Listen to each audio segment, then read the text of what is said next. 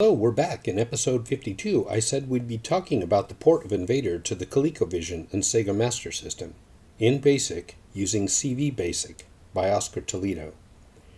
cvBASIC makes creating games for Colecovision and Master System easy, and the basic code is compiled to run really fast on these systems. So let's take a look at the code in Notepad++. Here's the actual code for the game. Here are the global variables and my sprite data. To compile, you first must use this script to run cvBASIC on your code to turn it into something that can be compiled by GASM.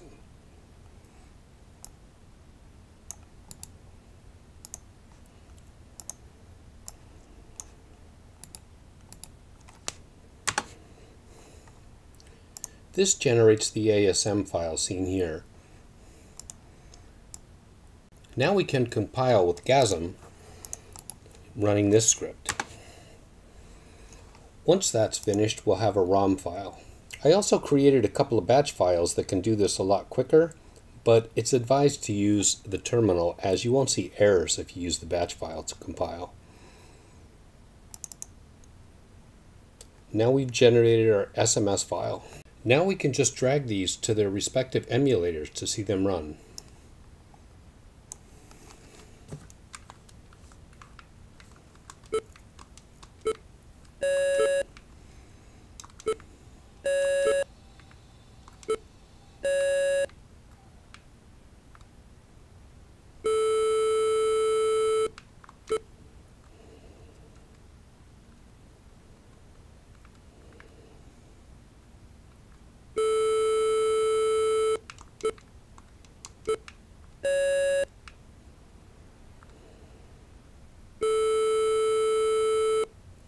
And it's game over.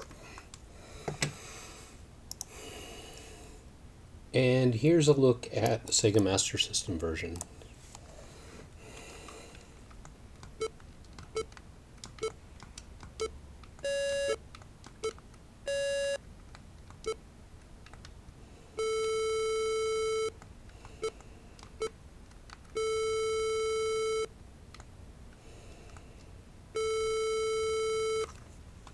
There you go.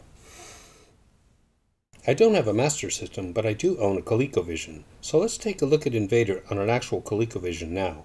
I'm using an Atari Max Ultimate SD to play my ROM on here. Okay, so here's our Colecovision, and I'm using an Atari Max Ultimate SD to play my ROM on here.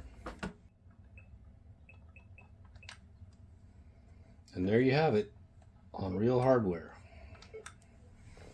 with a terrible signal.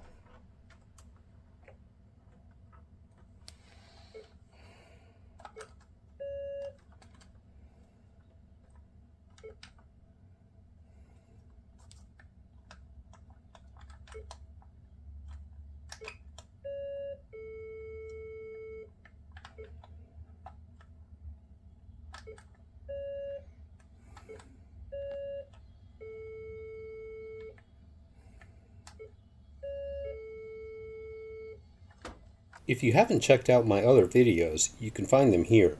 I'll leave a link in the description. This video brings me up to 53 episodes in total.